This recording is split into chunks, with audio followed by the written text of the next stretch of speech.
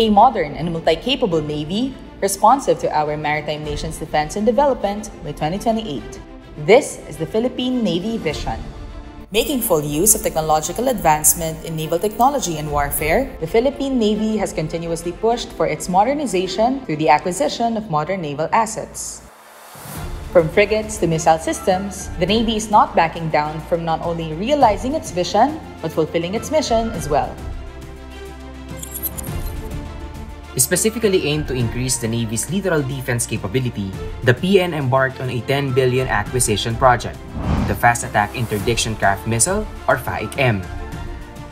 Also complementing the Self-Reliant Defense Posture Program, the FAIC-M project is expected to revitalize the Philippine Navy's shipbuilding capability. FAIC-M, or the Fast Attack Interdiction Craft Missile Project, includes the delivery of platforms together with transfer of technology from the design up to the actual construction so that the Navy can revive its shipbuilding capability. First and foremost, NASCOM will benefit on this project in terms of the facility, like what we can see at the Naval Shipbuilding Center now. We now have these two new refurbished hangars with equipment inside, together with the trailers where the ship will be constructed. Meanwhile, the Naval Sea Systems Command published a strategy for the revitalization of naval shipbuilding in 2021. When the team crafted the strategy, the purpose really is to create a roadmap on how the Philippine Navy, specifically the Naval Shipyard, can revive its in-house capability in building ships. The strategy is composed of 3 phases. The phase 1 of the strategy is to establish a startup capability for the Naval Shipyard, utilizing the technical know-how of our personnel acquired from the ISL. And it also includes the equipment and facility upgrade, specifically the Naval Shipbuilding Facility and warehouses. On the second phase, it involves the reinforcement of the technical know-how. So this includes additional development of the workforce, of equipment, of facility, in order for the Naval Shipyard to be upgraded as a Class C shipyard based on Marina standard. Finally, for the third phase of this strategy, the goal is to have continuous improvement in the shipbuilding and ship repair capability of NavShip. So the purpose is to construct other classes and sizes of ship in-house. Considered as a lost capability, building ships in the city of Cavite date back as early as the Spanish occupation in 16th century. Initially built to cater to the needs of the Spanish galleon, Cavite Puerto flourished from being a fishing village into a port town where galleon ships were both repaired and constructed. But by the end of 1898, the Americans took possession of the former Spanish arsenal and shipyard in Cavite, wherein outdated machinery were modernized. The Cavite Navy Yard eventually became the primary repair and refueling base for the United States Asiatic Fleet. Unfortunately, by the 1940s, most of the yard facilities were destroyed due to the wars that ensued. And with the establishment of the Philippine government, defense arms soon followed, with the Army and the Navy being created first. By the 1970s, a challenge was posed to the Philippine Navy to become self-reliant and ensure it can build its own ships.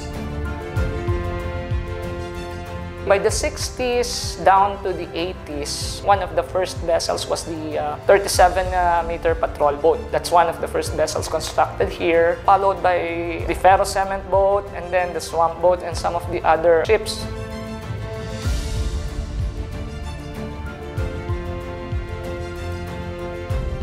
One of its glory days, as what I have been told, was Kagitingan class, the patrol gunboat of the Kagitingan class. The actual design was based in Germany, in West Germany, and then the others were built here. There were 3 or 4 of the vessels that were built here in Cavite Navy Yard. Almost 50 years after its decline, the shipbuilding capability of the Navy is now within reach.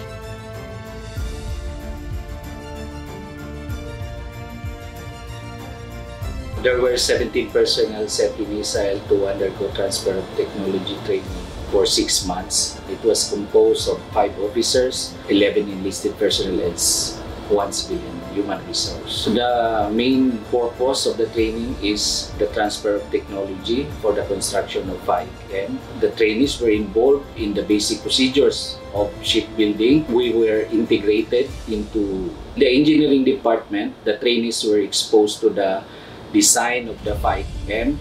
In the production department, the trainees were involved into the actual construction of the FAIC-M. In some parts of hull construction, in the electrical, in machinery, in painting, carpentry. With the completion of the training of NSSC personnel in Israel Shipyards Limited and the construction of the shipbuilding facility, Phase 2 of the NSSC strategy is set to happen. Meanwhile, the inclusion of the FAIC-M project's expansion into the Horizon 3 of the AFP modernization program and the continued support of the legislation further strengthens the SRDP cause. So with this transfer of technology, I envision the Naval Shipbuilding Center to bring back those glory days of constructing or designing our own vessels. We can start with small boats first and then move up a notch higher, perhaps even medium-sized ships. I would like to assure you that those experts, those people will be retained in this command for us to be able to achieve whatever outcome of the transfer of technology that is being given to us by our partners in Israel. The realization of the FAIC-M acquisition project with the revival of the shipbuilding capability opens a myriad of opportunities not only for the Navy or the AFP, but especially for the maritime industry and the Philippine economy. Increased littoral capability for maritime defense. An avenue where advancements in naval and maritime technology can flourish through forged partnerships and collaborations with other nations. Employment opportunities for skilled and technical labor and increased demand for specialist equipment and a steady supply chain. The potential to export products and services.